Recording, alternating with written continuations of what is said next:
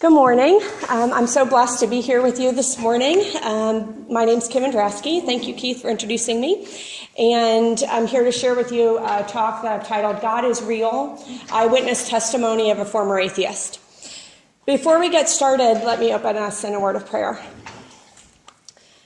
Heavenly Father, there's no good thing that I can do apart from you. Lord, it is all from you and to you and through you, Lord. Let all the glory go to Jesus. Father, it is by your grace that I'm standing here. Father, I lift up every man, woman, and child that you've brought here and pray, Father, that if any of them do not know you as their Lord and their Savior, Father, I pray that today would be the day. It's in Jesus' name that I pray. Amen.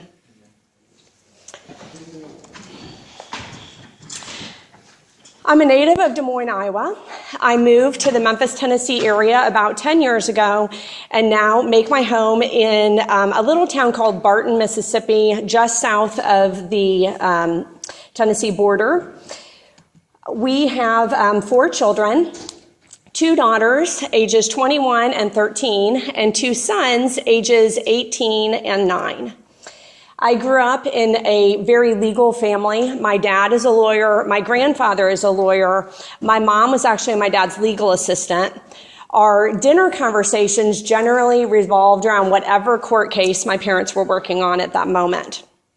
And with that in mind, I encourage you to meet with me in a court of law as I come to you as a witness to testify that God is absolutely real.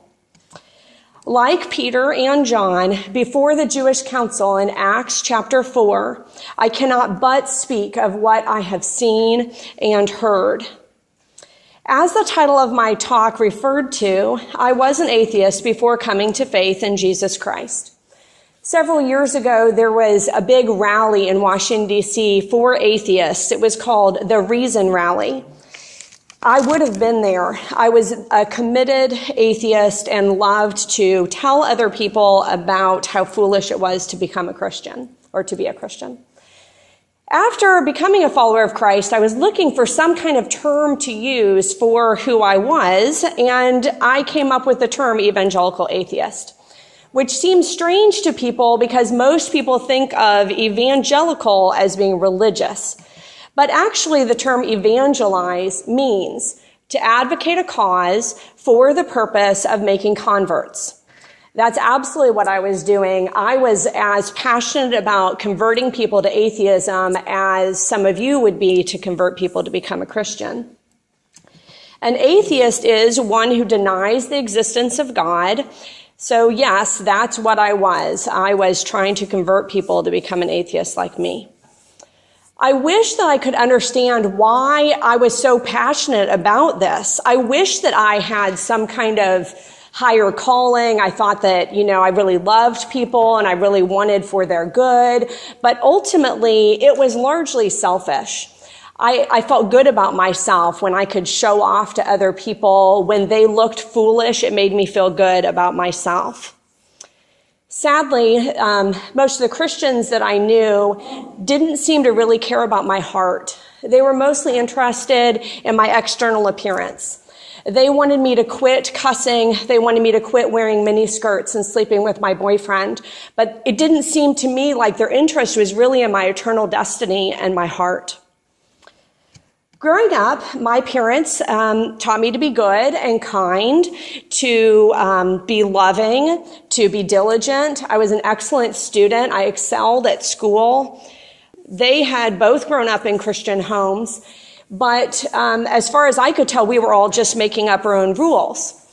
And honestly, I really liked making up rules. I liked making up rules for myself because then I could keep them. I would make up rules that then I would enforce them upon myself to study or to, do some good thing. And then it continued to fuel my pride. In my daily life, I didn't really think very much about God. Honestly, the times when I thought about God were largely when it came to debating with people that were Christians, or when I thought about death, or when I saw the beauty of creation. I was terrified of dying. I remember being about 8 or 9 years old, and I was at my grandmother's house and laying in bed and thinking about what it would be like to die, to be laid in an empty grave. I believed that this life was all that I had, so I lived constantly in fear that I might die. I didn't like roller coasters. I always wore my seatbelt. I didn't want to ride on a motorcycle. Anything that might potentially end my life, I was terrified of. This fear fed all the more my addiction to making rules. Some people might think that all atheists are immoral people. On my end, I chose to follow a more moral path. I was an outspoken non-drinker, non-smoker, non-drug doer, all because I was afraid that they would shorten my life.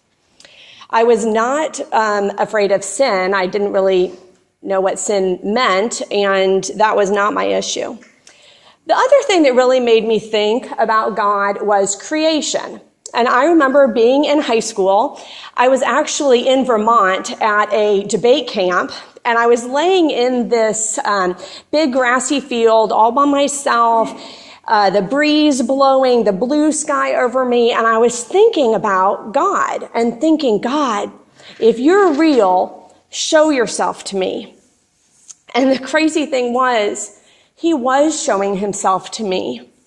Romans 1:20 tells us that God's invisible attributes, namely his eternal power and his divine nature, have been clearly perceived ever since the creation of the world. In the things that have been made, so they are without excuse. God was showing himself to me, but I couldn't see it. Even him prompting me to cry out to him was him calling to me. After graduating from high school, I went away to an incredibly small college in Illinois to earn a teaching degree. By this point, I truly was an outspoken, evangelical, angry atheist. I'm really looking forward to what Alex has to share with us about college life, because I was the one that you wouldn't want your kids to meet. I quickly met this really cool football jock, and we dated all 4 years of college. It was a terrible relationship, riddled with all kinds of terrible fights. Despite my misgivings, we got engaged shortly before my senior year. I was on the track to get married when I graduated from college. But my very last quarter of school, right before graduation, I was offered an opportunity to student teach a couple hours away in St. Louis. This was the opportunity that I needed to break it off with my boyfriend and move away. I gave him back his engagement ring and left a wedding gown and boxes of wedding invitations in my dorm room and left, hoping that this distance would make it easier for me. And for the first time in my life, I was completely and utterly alone. I felt hopeless, abandoned, depressed.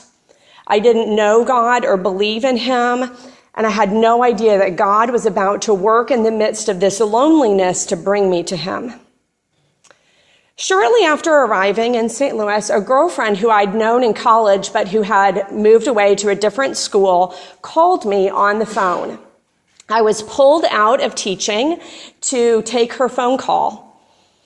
She announced to me that she was getting married the next day. Interestingly, I do confess to you that I had actually gotten her wedding invitation, but I didn't want to go. I'd just broken off an engagement. I was not interested in going to this wedding. But because she called me, well, how could I get out of it? I had to go. So, oh yeah, sure, yeah, I'll be there. Can you guess where she was getting married? In St. Louis. I'm from Des Moines, Iowa. I was going to school in Illinois. I am in St. Louis for all of 8 weeks, and that's where she's getting married. So the next day, I attended this wedding, and it was the beginning of the change in my life. At this wedding, I met a man named Bill. Bill cared for me in a way that no other man ever had, and honestly, no other Christian ever had. Bill looked past my glaring external sins, and he saw my internal need for a Savior. Bill did not allow his fears of debating with me You guys, I had debated all through high school. My parents were attorneys. I can argue somebody, even though I had no idea what I was talking about, man, I could argue really well. And Bill was a naive. He had attended a Baptist university. He had grown up in a Christian home. He was ill-equipped to debate me, and yet he wanted me to know Jesus, and he was willing to put himself out there to talk to me night after night.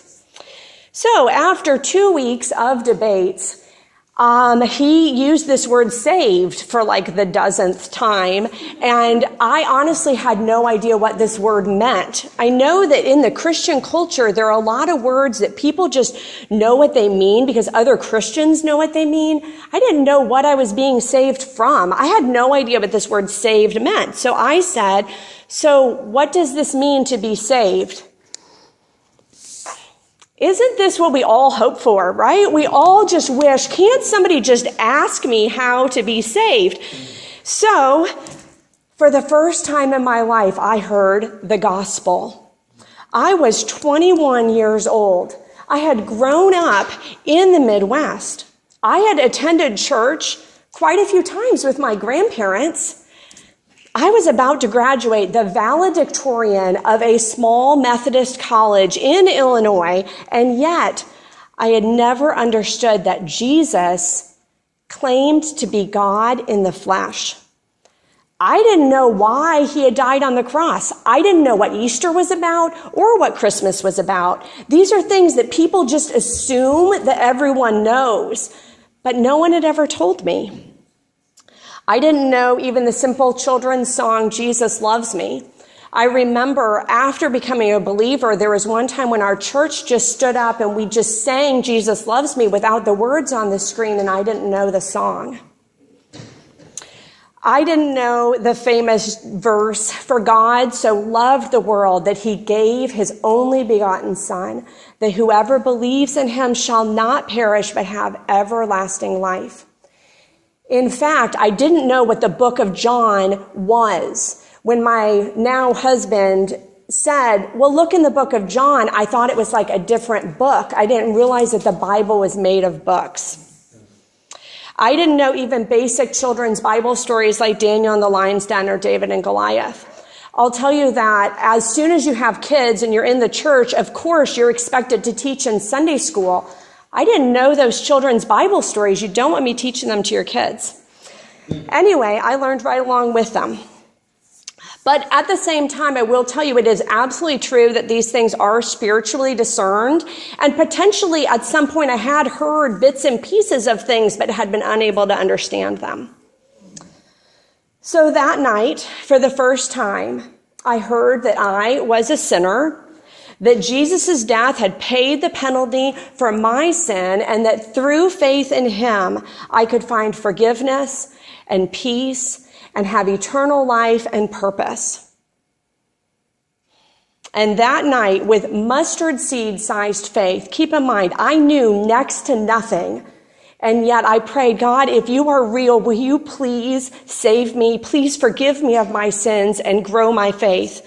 And truly, I was born again that night. Not everything about me changed, but the Holy Spirit began to work in me in a way that it hadn't been possible before. I got a Bible and I started reading the Bible, and it made sense to me in a way before that I would have just ridiculed people for believing in Noah. And now I believed it. It was the Holy Spirit at work in me. If any of you have not committed yourself to a life of service to Jesus, if you have not been born again, I pray that you would come talk to me, talk to Alex, talk to anyone here. Truly, God is real and he does want you to know him. Which leads me into really the meat of my testimony, which is now me as an eyewitness to God as he worked before my eyes. Interestingly, as an atheist, I really didn't believe in anything that I couldn't see, hear, taste, touch, could not be proved to me beyond a reasonable doubt.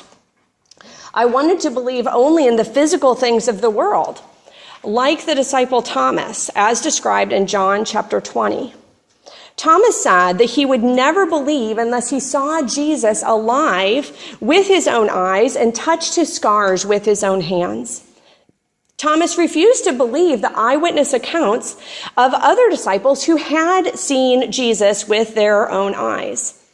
And Jesus, in his goodness, did appear to Thomas and invited him to see and touch. John chapter 20 ends with these 3 verses. Have you believed because you have seen me? Blessed are those who have not seen and yet have believed.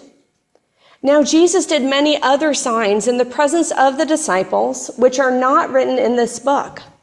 But these are written so that you may believe that Jesus is the Christ, the Son of God, and that by believing you may have life in his name. Now, I'm not speaking to you as an eyewitness of the resurrected Jesus. I have not been blessed like Thomas to see the risen Lord with my own eyes or to place my hand in his wounded side. And yet God has appeared to me in so many miraculous ways that I know without a doubt that God is real. And I just want to be here as his faithful witness to be a good steward of the testimony that he's given to me. So in April of 1994, after submitting myself to Jesus as my Lord and Savior, my life was radically transformed. Without any effort on my part, my entire value system began to change. And I went from being an ill-prepared evangelical atheist to being an ill-prepared evangelical Christian. And in December of that same year, Bill and I were married. 6 months later, we got pregnant for the first time and had a miscarriage. And then we had a beautiful baby girl, Emily, born in 1996. I had a tremendous need to share my joy with everyone that I met, but especially my best friend in the whole world, my sister Kristen. Kristen would have called herself more of an agnostic rather than an atheist. Kristen had been a philosophy major in college. She was really interested in different kinds of religion. The two of us spent hours on the phone, and so it was only logical that we would start talking about Jesus. I challenged her to pursue the reasonableness of Christianity, and she began reading several Christian apologetics books, including Evidence That Demands a Verdict by Josh McDowell. My sister Kristen and her husband Chad had moved from Denver out to a large working farm in rural Colorado.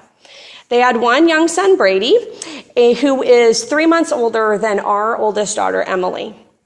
For Valentine's Day, I gave Kristen a Bible, and so she began reading it a little bit. A few months later, on May the 4th of 1997, her second son, Matthew Tyler, was born. She and her husband, Chad, had chosen the name Matthew intentionally because it means gift from God, which seemed really strange to me because my sister still did not believe in God. But that truly was why she picked the name. The day after Matthew was born, they came home from the hospital. Kristen and our mom, Mary, were back in little Brady's bedroom sorting through baby clothes, getting ready for the new baby. Brady was outside with Chad and our dad. They were going to fix a windmill when in the blink of an eye, everything changed. Little blonde-haired, blue-eyed Brady was accidentally run over when Chad pulled his truck out of the shop. And this precious little boy died there in front of the house while my sister held him, frantically trying to do CPR, but to no avail. And as unimaginably painful as this is to even speak, little newborn Matthew truly was a gift from God. He forced all of us to keep going, especially my sister and her husband. And as I observed the aftermath of this tragedy from afar, it was incredible in how many ways God was working. Kristen and Chad had just moved out to this farm just a mile outside of a tiny town of 300 called Crook, Colorado. They didn't know anyone there. For Easter, they had attended a church service with their little boy, and now they needed a place to perform a funeral service. So, of course, they went back to that church and asked if they would be willing to do the funeral. And it turns out that this pastor of this tiny church had lost their firstborn son as a toddler when his wife was pregnant with their second child. Another dilemma that Kristen and Chad faced was where to bury Brady's body. There was actually a little family cemetery right there on their farm where they wanted to bury him, but there are certain rules and regulations you have to follow to get that cemetery open for him to be buried there. Time was short, and they didn't know how to get permission to bury him there. Meanwhile, my mom had driven into town about 30 or 40 minutes away to go to a dry cleaner because my dad needed his suit dry cleaned. My mom ends up mentioning to him, well, we have a funeral coming up and, we need you to get the suit dry cleaned. The gentleman behind the counter asked if the funeral was for that little boy out in Crook, to which my mom responded, yes, it is. He said, would that family like to bury him in that cemetery? As it turned out, that was the dry cleaner's family plot. The elderly gentleman worked quickly to obtain permission from his siblings, and my sister was able to bury Brady there on their farm. After Brady's death, my sister and her husband began attending that little church in Crook, and my sister was amazed that every sermon seemed like it was speaking right to her. A few months after Brady's death, my sister thought, hey, I wonder what Matthew 5:4 means. You see, Matthew had been born on May the 4th. His name's Matthew. He's born in the 5th month on the 4th day. Are you with me? This is just like a weird little thing that occurred to her. And as crazy as this might sound to some of you, and honestly, it is a little crazy, and yet God had a message there in his living and active word for this brokenhearted young mother. Matthew 5:4 reads, "Blessed are those who mourn, for they will be comforted." And that precious little gift from God, Matthew Tyler, had been born on precisely the right day. God had known the number of Brady's days, and God had blessed them with a precious gift to be born in his perfect timing. Can anyone really call this luck, coincidence, random chance? And later that year, my sister committed her life to Jesus as her Lord and Savior. And we celebrated that out of such unspeakable pain that God had borne great fruit. In my own life, this series of events really encouraged me to trust God in a way that I hadn't before. In Job 42:5, Job says, "I had heard of you by the hearing of my ear, but now my eye sees you." It's like what Alex was talking about yesterday. There are a lot of Christians that have a lot of head knowledge about God, and yet they are not really living like God is real. Now, if you have your Bibles with you, you can open them to Hebrews chapter 11, which many refer to as the Hall of Faith. Hebrews chapter 11 begins in verse 1 by defining faith for us. We read that faith is the assurance of things hoped for, the conviction of things that are not seen. This is a perfect definition of faith. Faith is being sure of the things that we hope for, being convicted of the things that we cannot see, of the invisible God. Remember the struggle of the disciple Thomas, who wanted to see and touch Jesus. Remember my struggles as an atheist, refusing to believe in what I could not see and hear and touch. Faith is being sure, even when we cannot literally see with our own eyes. Then in verse 2, we read that by faith, the people of God of old received their commendation. And thus begins a beautiful chapter about the faithful obedience of Abel and Noah and Abraham and Joseph and Moses, as well as Sarah and Rahab and many more. All of these famous men and women of the Old Testament that many of you grew up hearing stories about, they were commended for their faith. They were blessed by God for their faith. When you skip forward to verse 6, you could write this down, you could highlight it in your Bible, you can highlight it in your iPhone. Hebrews 11:6 says, "And without faith it is impossible to please him," that is, God. "For whoever would draw near to God must believe that he exists and that he rewards those who seek him." I'm afraid that many of us are trying to please God in ways apart from our own faith. We're trying to please God by keeping the rules, by being nice, by reading our Bible and praying, and yet not pleasing him by our faith.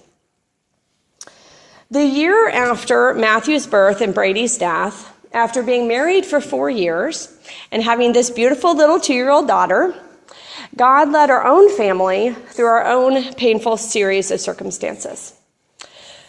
First off, my husband was miserable at his job to the point where I actually prayed for him to lose it.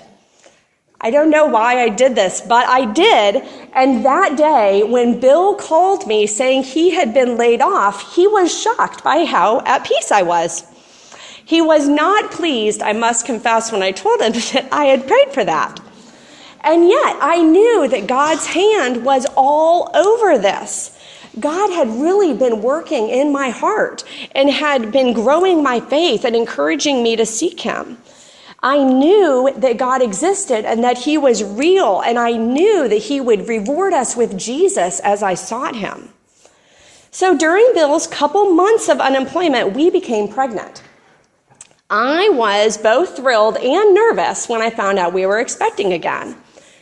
Thankfully, by the time we found out, Bill had been offered a new job and was working towards getting insurance and so forth.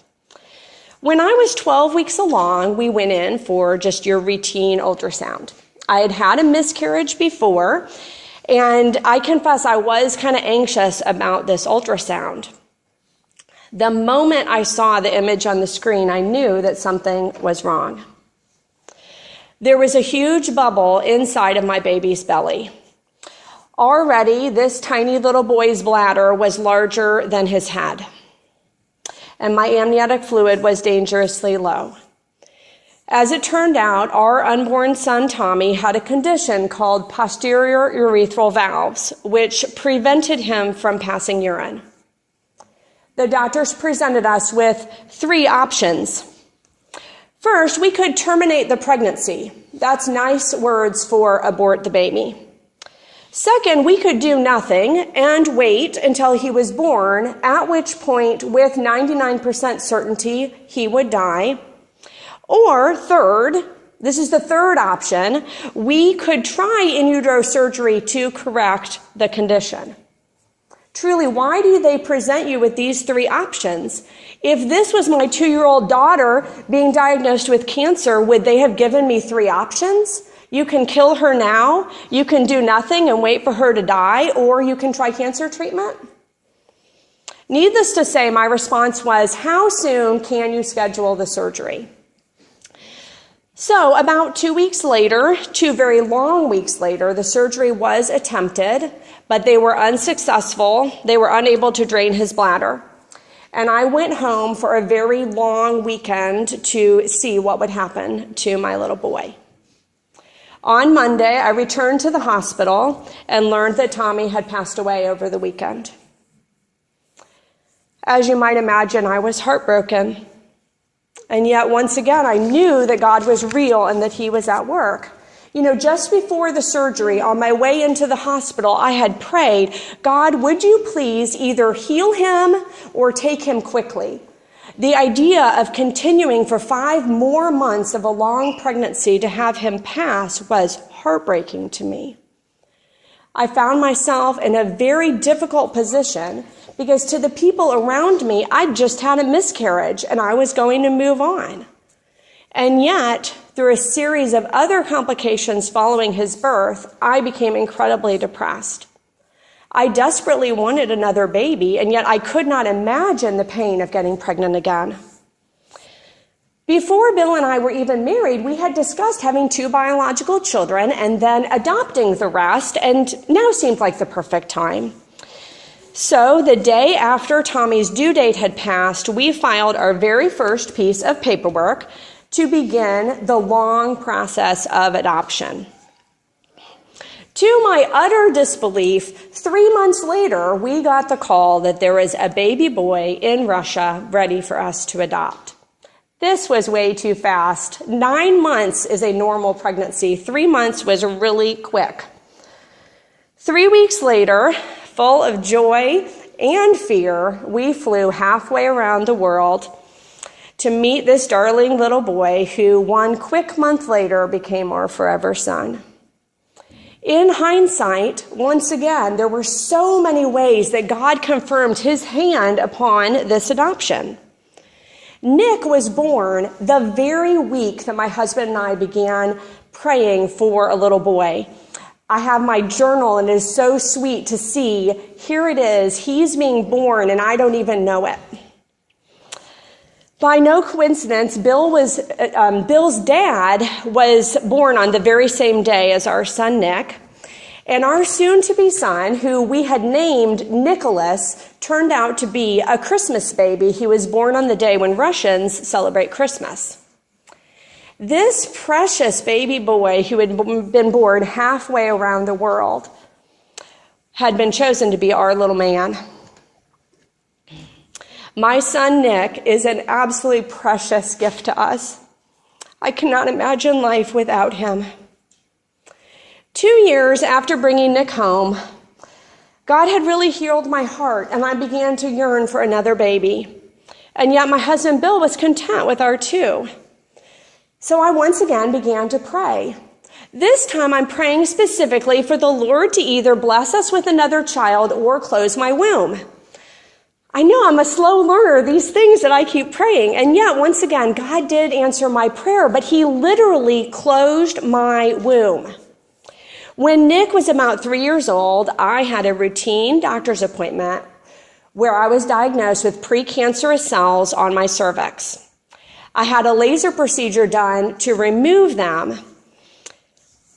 I developed a condition called cervical stenosis where your cervix literally heals closed. After 6 months of not having a menstrual cycle, I finally went into the doctor and they had to do another procedure to reopen it. The following month, though, I found myself lying in bed in excruciating pain. I remember laying there praying, please, Lord, please. And my period started for the first time in over half a year. And yet, my husband was still not interested in having more children. So I changed my prayer, began to pray instead for the Lord to either change me to not want another child or to give my husband a desire for another baby. I really didn't want to get pregnant against my husband's wishes. And the Lord once again blessed my prayer of faith. He brought a little baby in need of short-term foster care into our home. Mackenzie Love was only in our home for a week, and yet the Lord used her to give Bill a desire to add to our family. Incredibly, we got pregnant 3 months later, and after 2 years of waiting and wishing for another child, the Lord blessed me with another Christmas baby, Noelle Grace, born exactly 1 year after Mackenzie. Because of the 5-year age gap from Nick down to Noelle, I have frequently been asked if she was a surprise, to which I am able to joyfully respond, yes, absolutely she was a surprise, but not how you think. She was a surprise after a dozen negative pregnancy tests, but this child was no accident. She is absolutely the gift of God and an answer to prayer. Noelle is a precious girl, and she brings light everywhere she goes. She's a faithful friend and a cheerful spirit, and we give thanks for her. 2 years after Noelle's birth came another major test of our faith when Bill was once again laid off from work. I hadn't prayed for it this time. By this point, I was homeschooling Emily and Nick, and Noelle was a toddler. After 6 months of searching for permanent employment, there was still no job in sight. Severance had run out, and Bill was doing temporary contract work, but it required him to travel weeks on end, and it didn't pay right away, so we were always waiting for when that money would come in. I wanted to sell our car, sell our house, sell any and all of our possessions just so I wouldn't have to go back to work and Bill would not be gone for weeks on end. But I prayed, I sought the scriptures, I submitted myself to my husband, I asked other believers to pray for us, and asked God to show Bill what we should do so he could take the lead on this decision. In the end, Bill decided we should put our house on the market. The value of our house had appreciated considerably, and we thought we would use that extra money to buy a little house and stay in St. Louis. And yet, in the midst of a huge housing boom, our house stayed on the market for months. We continued to pray and watch as the Lord provided financially for us at just the right time. Finally, Bill made the hard decision that he was going to look outside of the St. Louis area, and we ended up in Memphis, Tennessee. This is when we learned the adage, God is rarely early, but he is never late. And I would put it in Southern, God is rarely early, but he ain't late. God is real. You with me? Let me close with just a little encouragement to you of what it means to be a witness. Over 20 years ago, when my old atheistic, blaspheming, God-hating self died, and my new God-loving self was born, I was blessed with this gift of faith. There are two basic things of being a witness. One is to see, and one is to tell. If you don't see anything, then you really can't be a witness. You have to see something, hear something, have overheard something. But you can't just see it. You have to then tell someone about it. I'm afraid that too often we are either blind and not seeing God at work, or we are not faithfully telling other people what we have seen. If you'd like any more information, I do have an audio download of this on my website, or I'm recording it and I can send you a link. I put a little email, like you can register your email on this little clipboard up here. If anybody wants, I can send them a link to this. My website is teachwhatisgood.com. I do blog very sporadically. If you're interested, I can add you to the list. I also wrote a book called A Child of Promise that's based on my story of continuing my pregnancy. It is part Bible study, part journaling, and part my own story. If anyone's interested, I have copies of that with me here. So let us close in prayer. I thank him who has given me strength, Christ Jesus our Lord, because he judged me faithful, appointing me to his service, though formerly I was a blasphemer, persecutor, and insolent opponent. But I received mercy because I had acted ignorantly in unbelief, and the grace of our Lord overflowed for me with the faith and love that are in Christ Jesus. This saying is trustworthy and deserving of full acceptance, that Christ Jesus came into the world to save sinners, of whom I am the foremost. But I received mercy for this reason, that in me, as the foremost, Jesus Christ might display his perfect patience as an example to those who were to believe in him for eternal life. All the glory to God the Father and to his Son, Jesus Christ, and by the power of the Holy Spirit. Amen.